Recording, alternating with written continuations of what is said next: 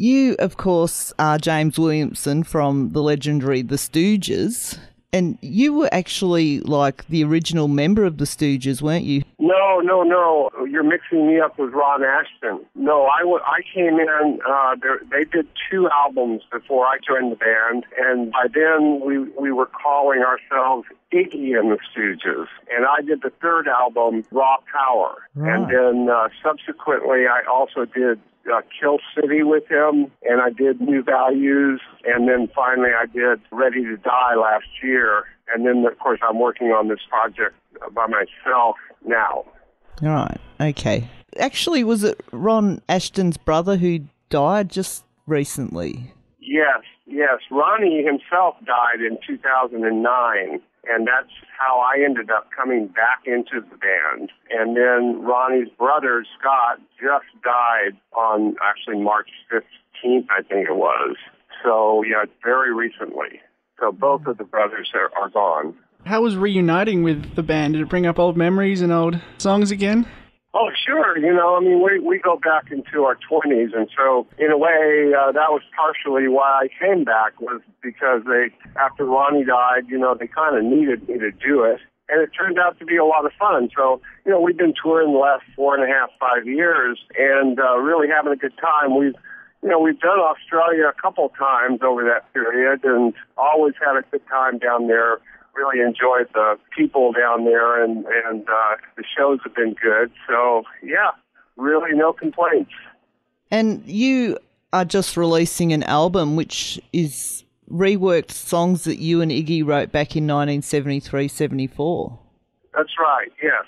There was a period of time there right after we finished Raw Power, and we were touring and had changed management, that we thought that CBS Records, which had our record contract, was going to pick up the option for us to make a second record after Raw Power. And so we wrote a lot of material, and we were touring behind that material. And so a lot of it, all of it really, was recorded live from various different sources. And we never did, they never did pick up their option, and so we never did make that second album. And all there's been all these years is all these bootlegs. And so I've always kind of wanted to go into the studio and redo those songs properly in the studio, because I think the songwriting is really, really strong. But, of course the songs sound the same on the bootlegs, but the live performances and the poor recordings and stuff make them rather painful to listen to sometimes. So anyway, I got around to, we took this year off of touring, and I figured, you know what, I'm going to do it. And so, that's one more tick off my bucket list.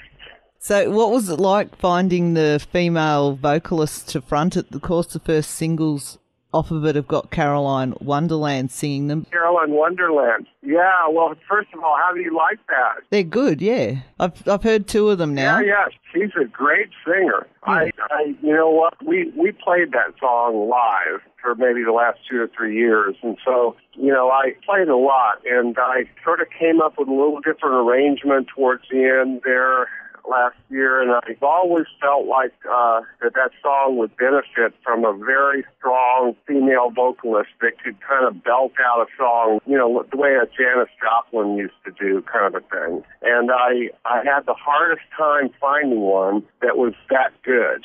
And eventually, a friend of mine from Austin, Texas, sent me a link of Caroline Wonderland playing.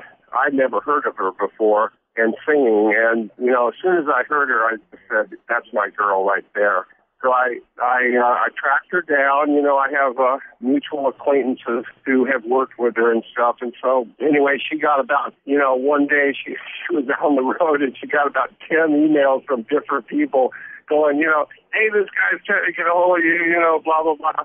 And so she got back to me, and she was totally cool. She was like, okay, let's do it. So, I went down to Austin and with the track, and I went in the studio with her, and it was like 4 takes. She was done. She's that good. And, it was a pleasure working with her. And I've done some live shows with her at South by Southwest this year as well. She's a real sweetheart. I bet you no one would say no to you asking them to sing on one of your songs. Well, you know what? So far, you're right.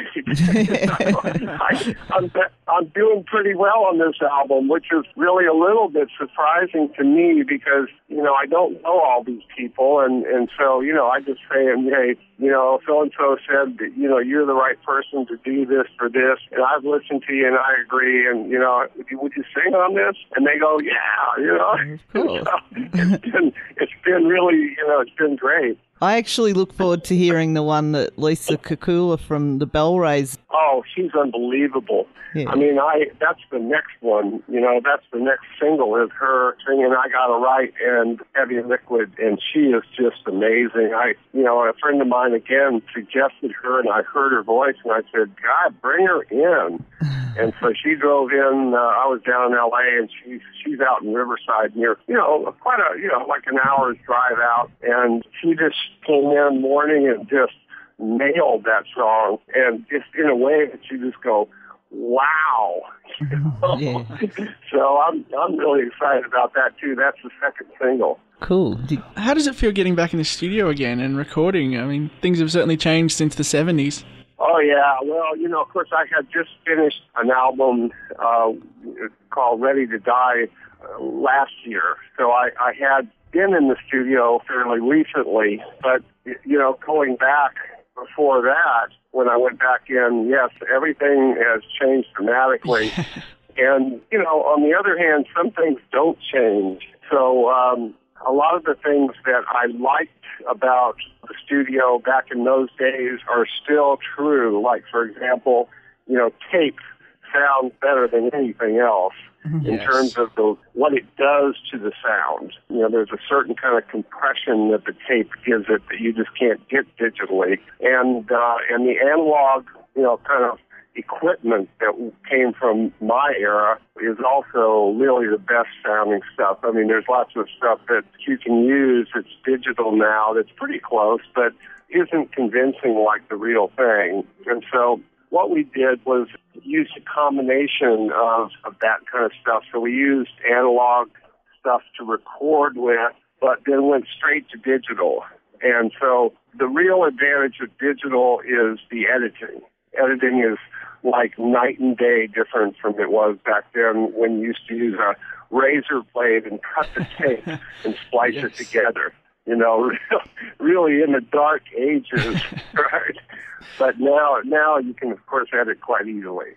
Well, I'm looking at your Wikipedia page. When you picked up the guitar in 7th grade, did you ever imagine that your life was going to end up being... I'm sure that being with Iggy Pop and the Stooges has been one hell of a ride. Yeah, no. How could I know? How could I know? I had my only aspiration was that some good-looking girl would be interested in me because I played the guitar. I didn't really think, there was much beyond that. And anyway, no, I could not possibly know that. And of course, it was quite a long time until I actually even ran into Iggy for the first time, not for several years yet. And, I had no idea that actually people would think I was, a good guitar player. I mean, I just thought I was, kind of doing what I did, and I kind of mostly did it in my room, So it's funny how that works out. You just do things the way you feel the passion for them, and, a lot of times it works out for you. Yeah, and when you joined, it says here too that the band were struggling with, getting recognition and also drug problems and that, and then David Bowie offered you the chance to go to London and record. Yeah, we had a lot of problems at that time, and we kind of had a lot really broken up, and Iggy and I were going to go to London to start a new band, really. Yeah, David Bowie's management actually was who got us that record contract, but, David was a big fan. And so he helped us get over to London, and other than that, really, we did the album all on our own and just have brought him in to mix the album at the end because we made such a mess of it. But, it was weird. We were a bunch of, kind of bumpkins, from Detroit who had never been out of the country before. And here we go. We get parachuted into the ground zero of glam, you know, with David Bowie and Mark Boland and, you know, all these guys. And, like, here we are, like, wow, you know, what is this? And so, you know, you see us, if you look on the back of Raw Power, you see us like you see me in whiteface and everything, and you see Iggy with, like, black lipstick on and stuff. And that was because, like, we, you know, all these guys are using makeup, and we're going, well, I guess we should wear some makeup, you know? And, of course, we didn't know what to do with it. And so we went out and kind of got a clown box of stuff, like, you know, crayons to paint ourselves with, but we didn't know what to do with it. So, yeah, you know, it was kind of funny, but very true. Is that where the name Raw Power came from? Was it really raw and, you know, unclean and grungy? No, although you could conjure that up. No, I think it typically, you know, there's a song on the album called Raw Power, and we typically named albums back in those days after one of the, you know, stronger cuts on the album. Oh, okay. Yeah. Well, like Iggy Pop and the Stooges, and like it's just legendary, and with all the drug problems. And I mean, in Australia, there's that classic film clip on Countdown of Iggy on stage waving his microphone around to the audience and them all sort of backing off to get out of the way. Do you remember that? Did you see that? Yeah. Oh, yeah.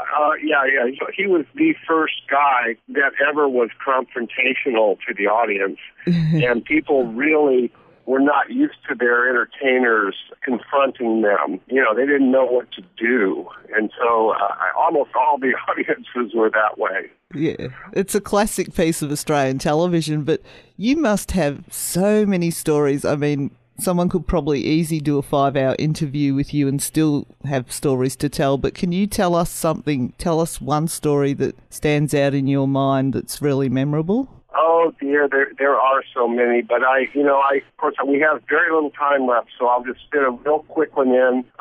My wife, who I've been married to for 33 years now, was introduced to me by our roadie, and so she comes backstage at the Whiskey a Go-Go, and the backstage is upstairs in the second story, and it has a ramp going down to the stage. And so that's how the performers get on stage, and this ramp is kind of covered, and then you hit the stage from that. So here we are, and I won't bore you with all the details, but basically it's time to go on stage, and, you know, Iggy's got to go to the bathroom. And so we don't have any more time, so he just lets it rip all the way down the ramp, you know, and going on stage, and my wife is looking at this, and she wouldn't go out with me for like 7 years until that kind of wore off. Oh, I wish I'd seen that. But anyway, your album, Re-Leaked, is going to be available on April 19th, and people can go to straightjameswilliamson.com to get more details about that. It's the single that's coming out on Record Store Day. The album probably won't come out until September. But, yeah, stay tuned to that website. Right. And, check it out. I think you'll like it. Yeah, we definitely will. Thank you very much. I'm sorry for letting the time get away, but you're just fascinating. I could have talked to you. No worries, Kat. It's nice talking to you. And good luck, and people should definitely keep an eye out for that single, which is Open Up and Bleed and Give Me Some Skin on April 19th. Awesome. And thank you. See you later. Bye. Bye. Bye-bye.